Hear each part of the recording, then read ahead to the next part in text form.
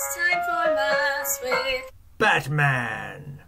Chapter 11, lesson number 11, working out the shortest distance from a point to a line.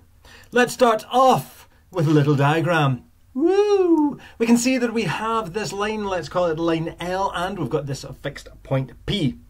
We are wanting to consider the distance from that fixed point to line L.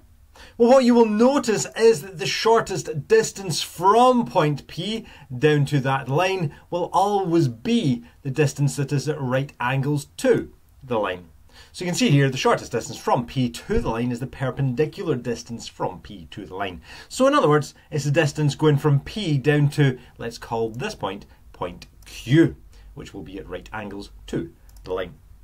Because the distance PQ is at right angles to the line, well, that also means then that the vector PQ will be perpendicular to a vector that's in the direction of the line. So using all this information, using this knowledge, let's try answering a question. So, example 1, find the shortest distance from the point P, 3, 1, negative 4, to line L with equation x take away 1 over 2 equals y plus 10 over 2 equals z take away 10 over negative 3. Whenever you get one of these questions, what I like to do is to draw that out. So we're wanting to get the shortest distance from a point, so we're starting off just with a random point, point P, 3, 1, negative 4. And we're wanting the distance from that point to a line, so we're just going to draw a line, and we know that the shortest distance will be the distance that is at right angles to the line. So that is what we are wanting to find. First of all, what we do is we take the equation of the line and we express it in parametric form. So expressing it in parametric form, we will have x equals, y equals, and z equals. And they will be expressed in terms of some other parameter. So let's bring in the parameter t. So to get x equals, well, if you had x take away 1 over 2 equals t, so ignoring this fraction and this fraction just now, x take away 1 over 2 equals t, multiply both sides by 2, and then add 1 to both sides, so you'll have x equals 2t, add 1. So x is expressed in terms of the parameter t. Do the same thing with y, so again, multiply both sides by 2, so you'd have y add 10 equals 2t, subtract 10 from both sides, and y would equal 2t. Take away 10. So y as well is expressed in terms of the parameter t. And finally, you've got z take away 10 over negative 3 equals t. Multiply both sides by negative 3. So z take away 10 equals negative 3t. And then add 10 to both sides. So z will equal negative 3t add 10. We know that point Q lies on this line, and we just worked out the equation of the line in parametric form. So we know then that Q will have the coordinates 2t add 1 for x, 2t take away 10 for y, and negative 3t add 10 for z for some value of t. So Q will have that coordinate for some value of t because it lies on the line. Let's take that then and let's think, right, well, this distance here from P to Q, well, remember that vector was perpendicular to a vector that's in the direction of line L. So let's work out the vector PQ. So to work out the vector PQ, we will have Q take away P. So you imagine if you wrote this down in vector form, so if you wrote this down as the components, so you could have your 2t add 1, and then your 2t take away 10, and then negative 3t add 10. PQ will be Q take away P. So in other words, if we go over the page, we will have that 2t add 1, and then we're taking away the x coordinates, we're taking away 3.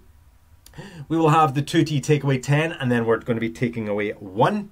And we'd have the negative 3t add 10 take away the negative 4. So all we're doing is taking Q, if we wrote it in vector form, so 2t add 1, 2t take away 10, and negative 3 add 10, and we're subtracting the coordinates of P, which was the 3, the 1, and the negative 4. So PQ will be Q take away P, so this is what you'd have. Simplify that, and we end up getting 2t take away 2. We'd have 2t take away 11 and negative 3t add 14 if you're simplifying each of these.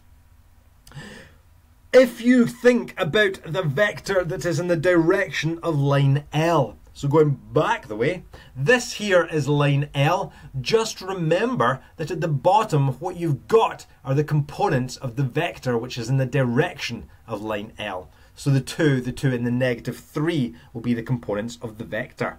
So we know that vector A with the components 2, 2, negative 3 is a vector that's in the direction of line L. So we've got the components for the vector PQ and we've got the components of the vector A. What do you know about these two vectors though? Perfect! These two vectors are perpendicular to one another. So PQ is perpendicular to vector A.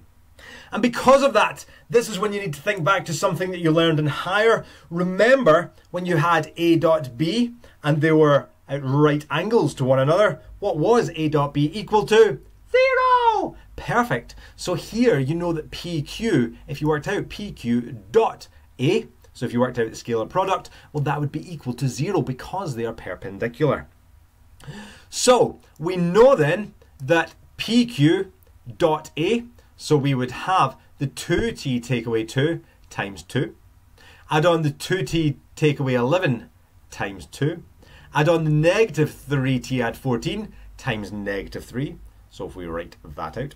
If you multiply out the brackets and simplify that, well that's going to give you 4t, take away 4, add 4t, take away 22, add 9t, be careful with the negatives, and then take away 42 equals 0. Rearrange that, simplify it, and you'd have 17t, take away 6 to 8 equals 0. So 17t would equal 6 to 8, which means then that t would equal 4. So we now know the value of t. Because we know this value of t, well we could work out this vector PQ in terms of numbers rather than having it in terms of t. So we can go back up and we can express PQ just as numbers. So replace t with 4. So doing that just over the page, we will have the 2t take away 2 will become 2 times 4 take away 2. The 2t take away 11 will become 2 times 4 take away 11. And negative 3t add 14 is negative 3 times 4 add 14. Which means then we will have the components of PQ as 6, negative 3 and 2. So that there are the components of vector PQ. So going back to the diagram here, PQ, we know that vector has those components, the 6, the negative 3 and the 2. We are wanting to work out that distance though. How would you go about working out the distance? Perfect, if you want to work out that distance, the length of PQ, you could just work out the magnitude. So the magnitude of PQ will equal, and that becomes the square root of, and you'd have the 6 squared, add the negative 3 squared, add on the 2 squared. And if you work that out, well that becomes the square root of 49, which gives you 7.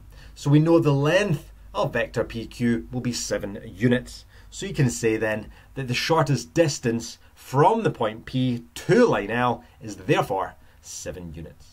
Woo! Try some of these questions on page 50. There are not a lot of these questions, but make sure you practice it to make sure that you understand how it is done. Unit 3 booklet, page 50. Best of luck. Bye.